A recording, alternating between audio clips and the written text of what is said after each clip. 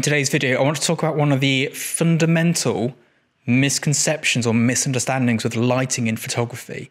So I recently opened up my questions on Instagram, as I do every week, and I noticed a trend in questions. So I started to dig a bit deeper. And the common question, which I'm sure you've asked, I know I've asked it, and I'm sure you've heard it, is, what's a good lighting setup? What's a good easy hard light setup? What's a good 2-light setup? What's a good 3-light setup? Now, these are all kind of valid questions, but at the same time are completely misguided. Now, what I'm going to try and do here is give you a little bit of information to help you understand how to light properly and to save you spending years putting out mediocre images. Now, this is purely from a commercial standpoint. So I'll have a client come up to me and they'll say, we've got these ice lollies we need photographing. The whole campaign's based around 1990s British holidays in Italy. It's that midday sun, it's that gold crisp light caused by the houses and the stone reflecting it around those hazy sorts of days. Can you recreate that for us? And I'll be like, yes, I can. And in my head, I'll go, right, what are the components of that aesthetic, of that vibe? I'll look at it and go, well, it's midday sun, the sun's high, it's small in the sky, it's going to be hard light. So we need a small, hard light source. There's going to be a certain specularity to the light. It's not going to be diffuse. There's no clouds in the sky. It's just one of those like bright, bright days. So we already know that we need some form of specular reflector like this. We also know that this needs to be the sort of distance from the subject that the sun would appear to be from it in real life. So obviously vastly smaller than the sun, but relatively, we might only need to put it 10 foot up in the air to make it look like real sunlight. And that is one of the first things I do on any campaign, on any shoot, is work out what it is we're trying to create. Now, the problem comes about when educators, YouTubers like myself, and lighting companies start selling kits and ideas that there's a certain way to do it. You must have this gradation by using a strip box and a scrim.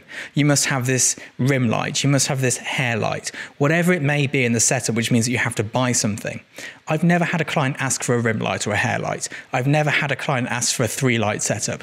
These things just don't exist. However, a better way of looking at it is to sort of understand do we need diffuse light or specular light? Is it hard or soft? Do we need some sort of parabolic effect to this to give it an even throw? Do we need the fall off to shadows to be great or very even? And then based on that, we can start to pull these ideas together to create an aesthetic. And remember, as photographers, we're trying to create an aesthetic. In the 80s and 90s, being able to do a 3-light setup was absolutely brilliant. 2021, no one cares. It is so easy for a child with a phone to take an image better than most of us. So we need to really understand the true meaning behind the images and start to create it. And the way that I light my work, and this is the way that I would suggest you all have a go, it might not work for you, but it might at least help you find the way that does work for you, is this. I turn up on set with the thing I need to photograph. I choose my camera settings first. Now, I work as a commercial photographer. Everything's in my control. 100 ISO, f10, f13, and 200th of a second. They're my sort of rough settings. Now, based on that, I take a frame, and it should come out completely black regardless of what's going on in the room. At this point, I close my eyes and I sort of imagine myself painting the photograph. And that sounds pretentious as hell, and I'm not at all an arty person. But you need to imagine that you're painting this image. So let's see, where's the light going to come from? We've got some text on there. It's got to come left to right. The key light's got to come from the left because we need to make sure that people read the image in the right direction. So we place our key light. We choose the power to be correct for the camera settings we've already chosen. We don't pop the light down, then try and make exposure. We've already chosen what the camera settings are for the depth of field, for the sharpness, for the quality of image. Now we start to paint it in. So we've got that first light in. And then we take a look at it and we go, do we need something? Is the fall off too great? Do we need to move the light further back? But would that make it too soft, too hard? Because it suddenly gets smaller relative to the subject. So do we need to put in a second light or a fill card? Let's have a look. Let's paint something else in there. And that's how I go about building my images. There are no setups. Every shot I take is a completely unique set of lights. Nothing's ever the same. There's no go-to setting. There's no go-to setup. There's no, I'm going to do a 3-light setup on this. It is a step-by-step pragmatic approach to painting the light onto the image.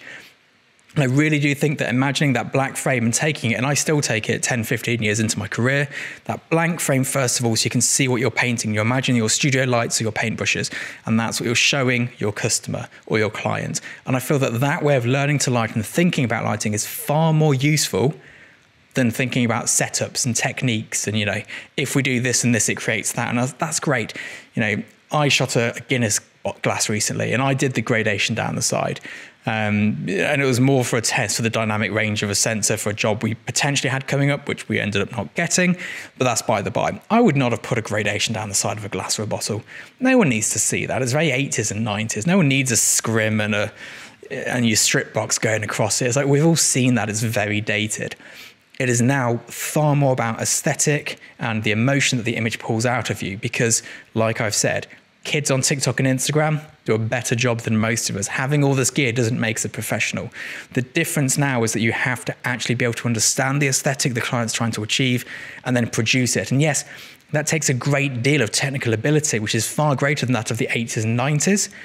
But it's also a very different approach. So we're trying to approach things in a very different way. And we need to move forward as photographers. Otherwise, we will be left and we'll be the influencers shooting everything, which I have no problem with.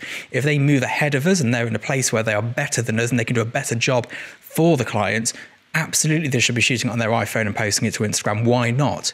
And that's why I think that we have to, as a group, move forward in the way that we view lighting and that we view equipment and setups and all of this sort of thing. I'd love to hear your thoughts on this in the comments below. If you want to hear more videos like this, let me know and I'll try and put some together for you. I'll see you soon. Bye-bye.